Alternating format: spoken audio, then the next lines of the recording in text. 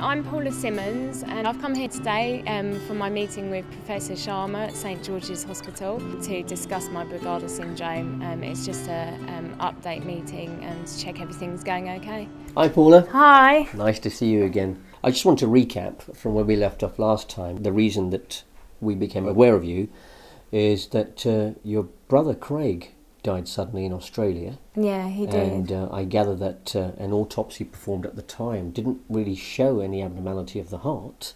Yeah, that's right. Raising the possibility that he may have died from an electrical fault of the heart.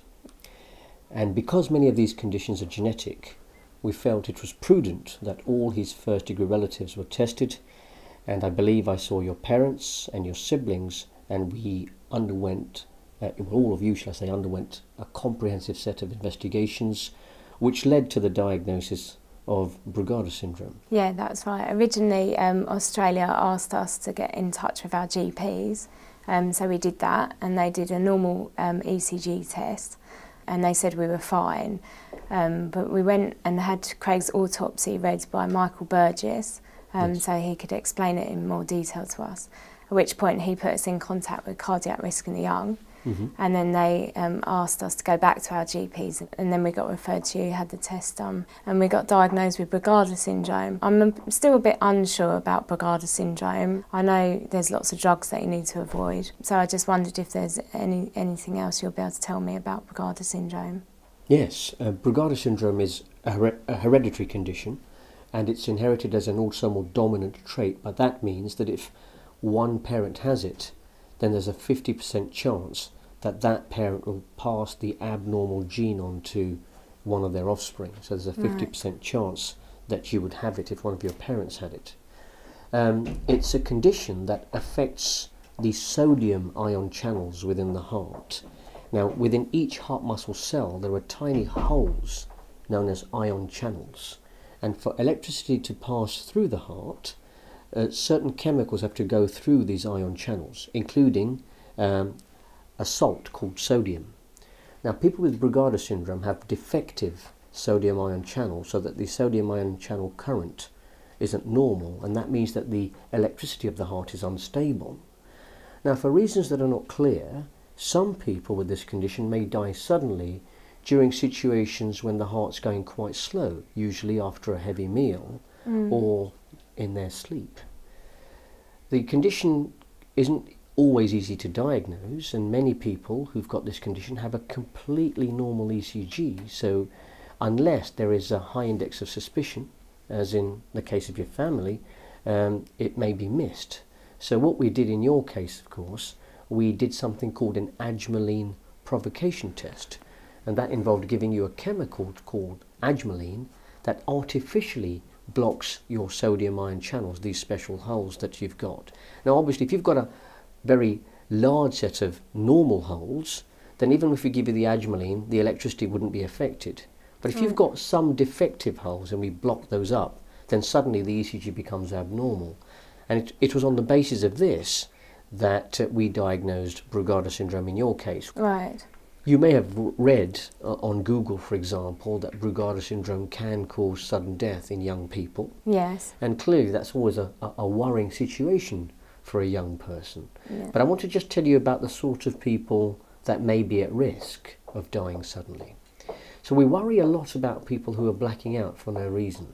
Yeah, Craig fainted a month before and went to his local GP. He was having headaches as well at the time, and he had a virus. Mm-hmm. He was better, his headaches had gone before he'd obviously died, but he didn't die in his sleep. He died all of a sudden, and shot up basically as he was dying.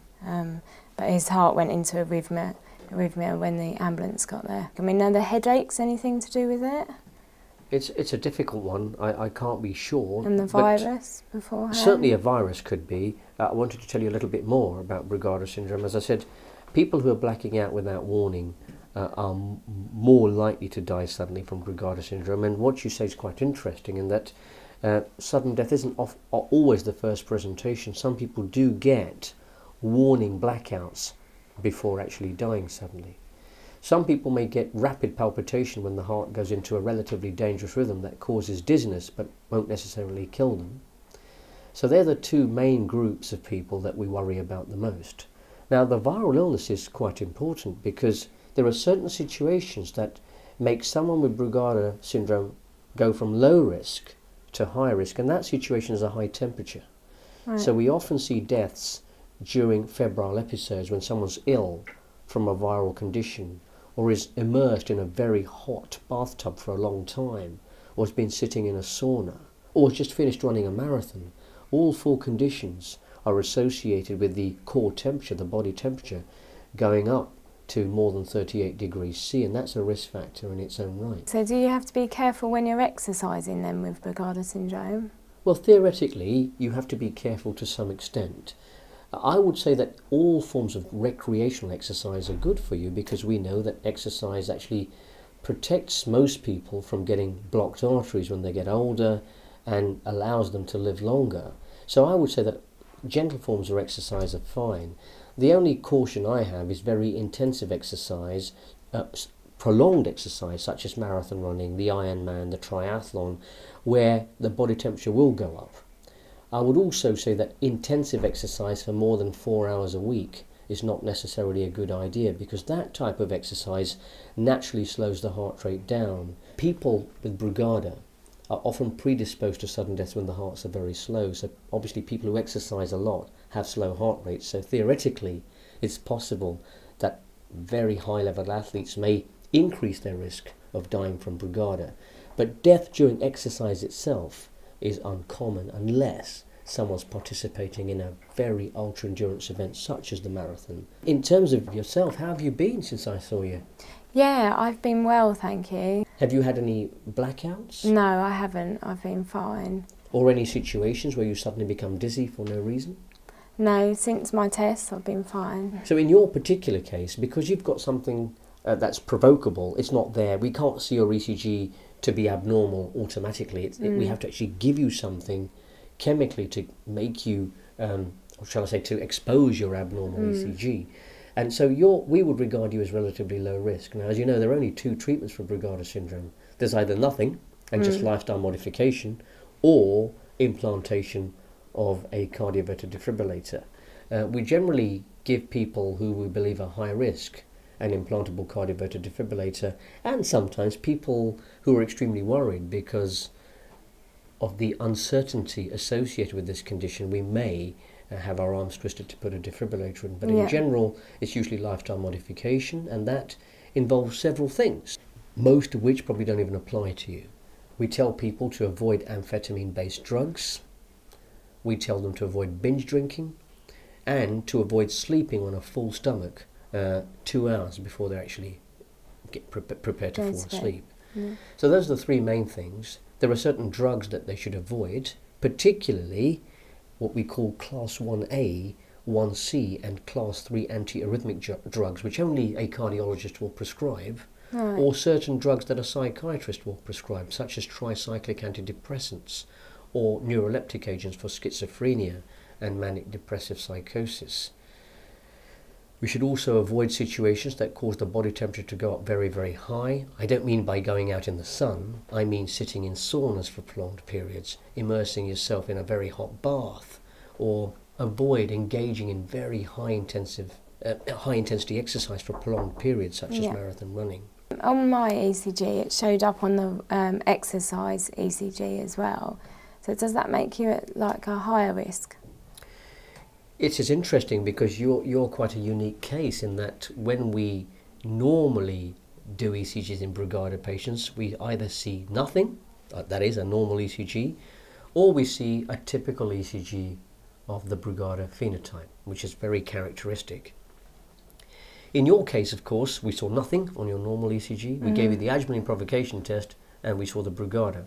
But what we normally do, we always exercise Brugada patients anyway. And what was interesting about your case was that as soon as you stopped exercising, your ECG went from normal to the Brugada pattern. So we were quite sure that someone like you would have a positive adrenaline provocation test, even if we did so. And it was because of this uncertainty I felt that I wasn't prepared to take any chances with you because your ECG was normal sometimes, becoming abnormal on its own accord, particularly after you'd finished a bout of exercise. Right. And it's for this reason I felt it was prudent for us to put a cardioverter defibrillator in your particular case. Right, okay. So you're having your ICD checks at the moment, I understand? Yes. Your ICD is behaving itself, and we've not had any discharges from your ICD, of course, because that would be an idea for us that your heart's misbehaving. Yeah, no, it's all been fine, thankfully. And then when will my children need to be checked? Good question. What we're doing at the moment is, based on current scientific literature, there is very little data to suggest that young children are at particular risk from the Brugada syndrome. Ideally, what we'd like to do, of course, is find the gene test, get the genetic mutation that caused your Brugada syndrome, so that we could offer it to your children at a very early age, so that you know from a very early age whether any of them actually need investigation or not. As it happens, gene testing for Brugada syndrome at the moment has got a very poor diagnostic yield. We only get an answer in 1 in 5 families that we genetically test. And my understanding is that we don't have an answer in your particular family. No. So we would be using conventional methods. And I would say that your children should have an ECG at the age of 5, and then we wouldn't do anything until they were at least 14 or 15. But I'm hopeful, of course, the speed at which molecular genetics is advancing, and our knowledge of the genetics of Brugada syndrome is advancing, that by the time they're 14, we should have lots more answers than we do now, and may be able to offer them genetic testing. In fact, every time there's an advance, we go back to our Brugada families and retest for certain other mutations that we weren't aware of beforehand. That's excellent. Because they couldn't find it in Craig's DNA. They did the tests on that. They flew it over from Australia to here, and Harry did the tests on it, and they couldn't find it at the moment, but he said he would do further tests as we progress. The good news in Craig's case is that we do have his DNA. And we were lucky to have his DNA. In many situations, of course, the coroner doesn't always manage to speak to the family about retaining DNA, and once the body's been buried, we don't have any genetic material from the deceased. But in Craig's case, we've got DNA. DNA doesn't go off. It lasts for decades and centuries. So every time there's an advance in Brugada genetics, what we would do is we'd test Craig's DNA first, and if we find a mutation there, we would then come back and test other family members. Okay. But it doesn't surprise me that his molecular autopsy was negative, because the current diagnostic yield, as I said, is only 20%. The plan, of course, is for us to see you every year, so it's great to see you today. And what we're going to do today is repeat the ECG and put you on the treadmill briefly just to see how things are going. We don't actually have to do a 24-hour tape in your case, because we can actually monitor your heart all the time through the defibrillator. The other important thing about coming here, of course, is to make sure that your defibrillator is checked. And the reason for this is twofold. One is because we can monitor your heart rate through the defibrillator, we can also check whether during the interim you've had any abnormal disturbances for very brief periods that you're completely unaware of. Yeah. And secondly, is to make sure that the defibrillator is functioning properly. We know that you will need a new battery in about 10 years' time, but sometimes the battery can expire much earlier, so it allows us to keep an eye on the battery and the leads to make sure that the defibrillator will function properly should you ever need it. So without much ado, let's go to the CRY Inherited Cardiac Diseases Centre to get your tests sorted out. Okay, brilliant.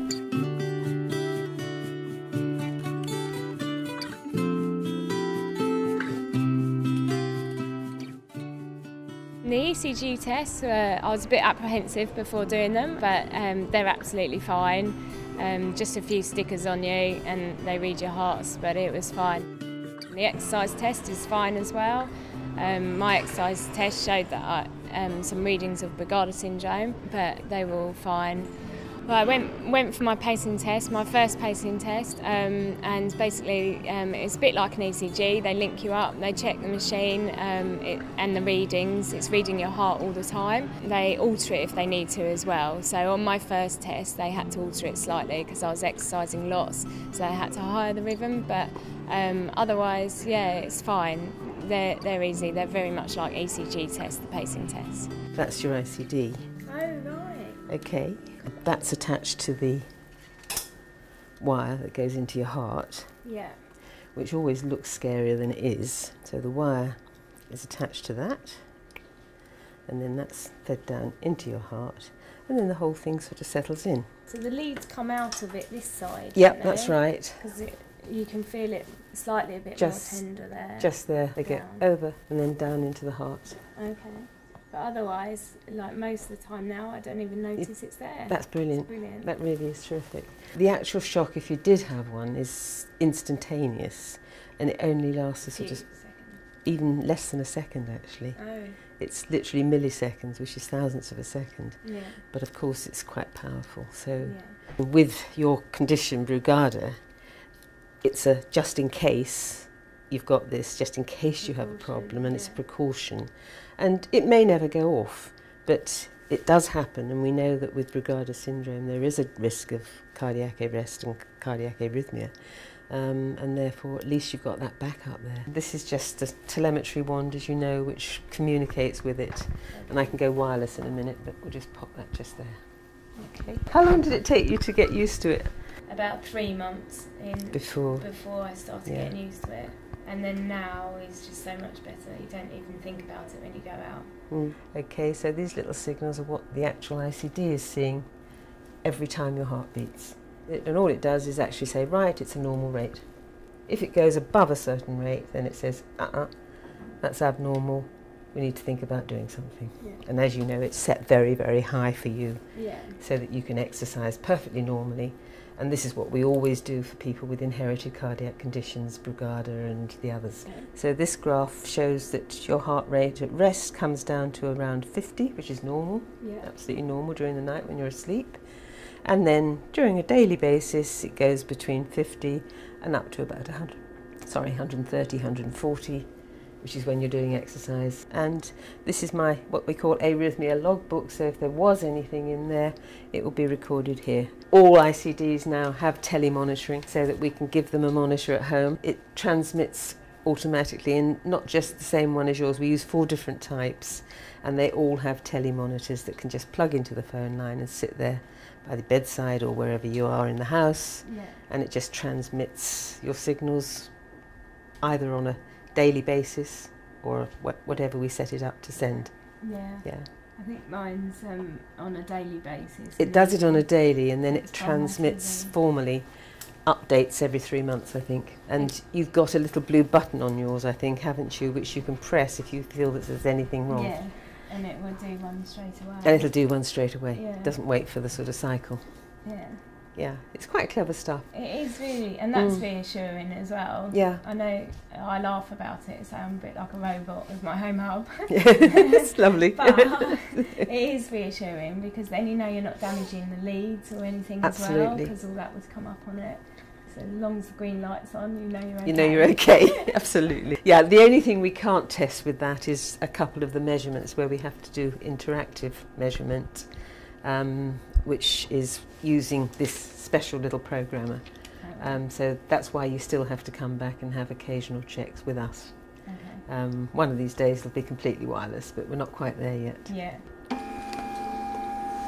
The ICD can not just deliver shocks to the heart to put it back into normal, but it can also, if the heart goes too slowly, it acts like an ordinary pacemaker. And to find out if the pacemaker part's working, we have to put a little electrical signal from there down to your heart to make sure it's actually making your heart beat Okay. in reaction to the stimulus from the ICD or the pacemaker bit. Okay. Okay? Yeah. So that's why we do what we call the pacing test. Yeah. And that just tells us again that it's working fine and that the lead is taking the signals down. It's harmless, Okay. it won't hurt, and it doesn't do any damage to the heart. It just puts the heart slightly out of rhythm for a second, but not a fast rhythm. It just puts it into a slightly slow, uncomfortable rhythm. Right. Okay. Some people don't feel it at all. There we go. You see the difference? Yeah. This is the pacing spike here. This is capturing the heart, and there it misses. That means it's reached what we call the threshold. And it hasn't changed as well. Okay. All right, so again, nothing's changed with the wires. If the ICD needed to deliver a shock to your heart because your heart had gone into an arrhythmia, it has to charge up and then deliver the shock. Right. And if you think about like a mobile phone battery, if you don't charge it, it gets flatter and flatter and flatter.